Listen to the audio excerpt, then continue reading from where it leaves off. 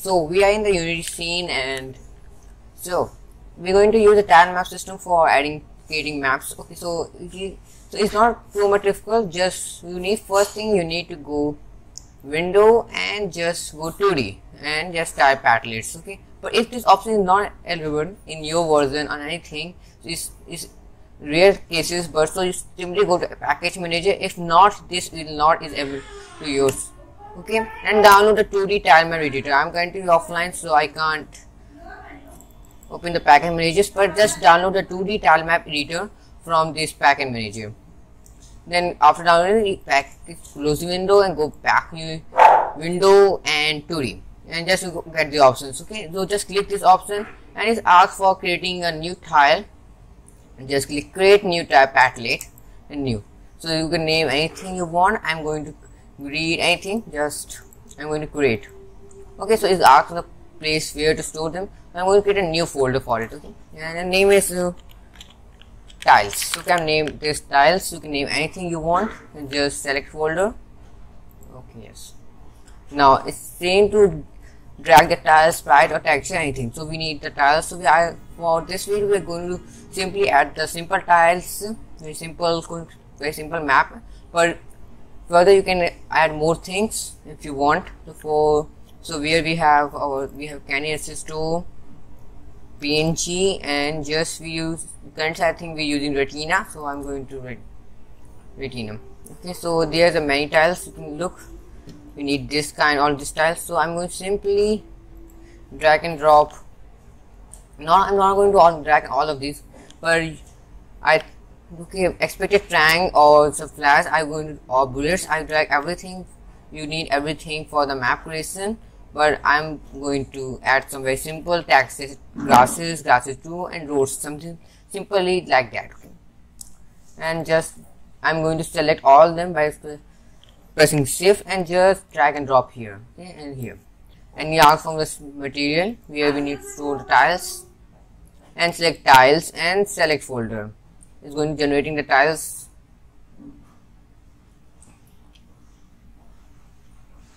Now I'm going to drag and drop these tiles here, so I can drag them back to the assets. And now if we select this tile, so we need something to place them. Now something like grid or something like this. Okay, so we're simply going to right click here, go 2D object and create a tile map.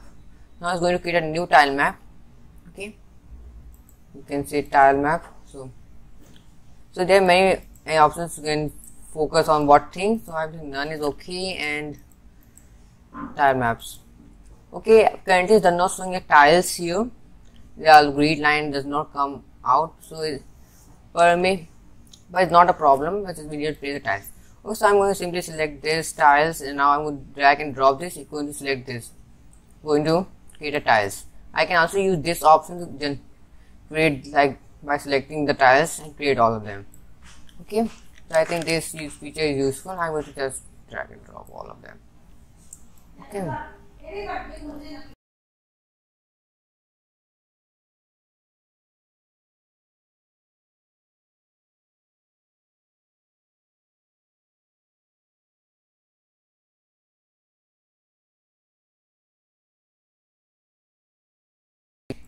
So if you want to create a roads for them, so you can create it easily. Okay. But I'm going to just make green. From green, okay, good, looking good.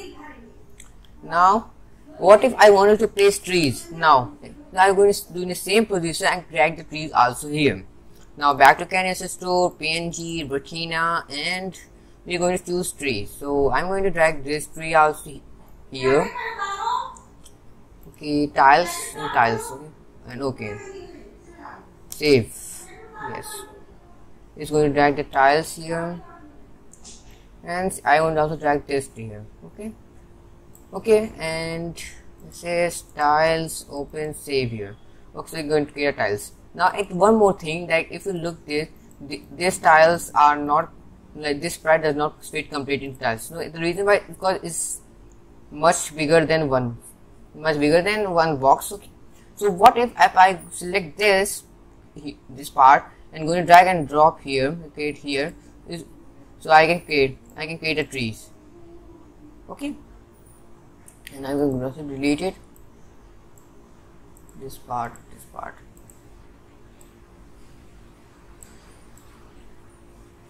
But this problem is that there's a small problem is that we also need to add the colliders, and you can also look, it's going to create a gap here.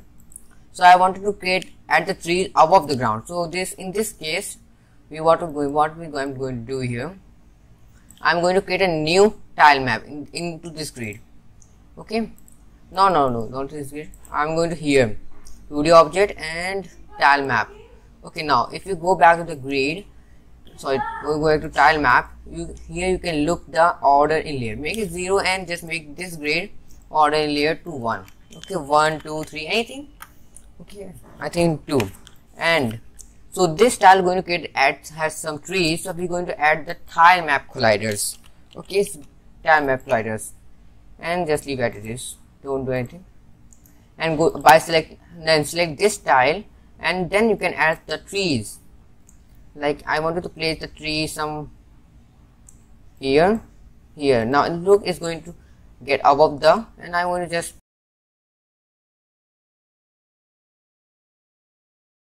now if we move them, I play this game, and if I move this area, and okay, I can't see. Look, it's automatically get collide. Okay, the collider is working, but the camera is not going.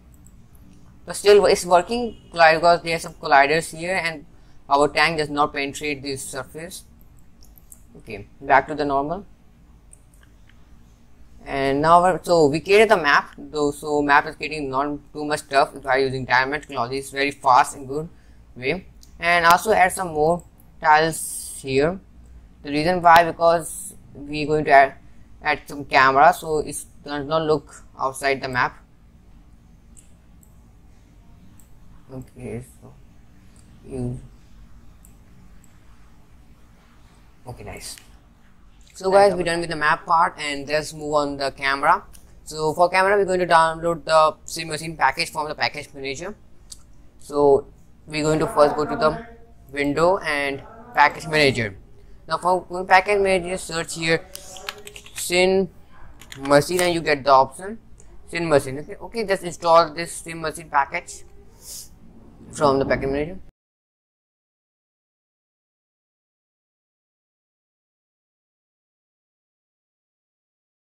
Install it now and close this package manager window. Okay, if you look up here, you find a cinemachine menu here. Okay, if you click here, you can get many options for creating camera. So we're going to select the 2D camera. Okay, so it automatically create a new game object CM1 and add a new component to our camera, main camera sim brain. Okay, so we're going to select this camera, and I'm going to go to the follow part and just drag and drop the tank grid in the follow slot. Okay, so it's going to follow our tank. Now I'm going to go to the lens part here, and I'm going to decrease the orthographic range. Okay, like something this. Okay, now I'm going to think 5 is okay, right? And you can also have many options. You can rotate the view if you want, but just leave it to 0. It's good choice. I'm going to leave it to more 4. Okay, so there's a look at timing. So it's going to, if you play this game, and I'm going to play the game, and if I'm going to move, so it's going to our look at move after 0.07 seconds. Okay, so okay, I'm going to reach it to 0. I think center one is good. Okay, so you're automatically going to follow over the tank without writing any scripts. Everything looks okay. There are a bunch of options. You can try it on your and play these options, and that's it for this video. In our next video, I'm going to add the enemy AI, so we can, because this tank is really lonely and we need some enemies also. So hit the subscribe button if you want it, so you don't miss the upcoming video. If you like this tutorial, hit the like button, and we meet in next video. Thanks for watching.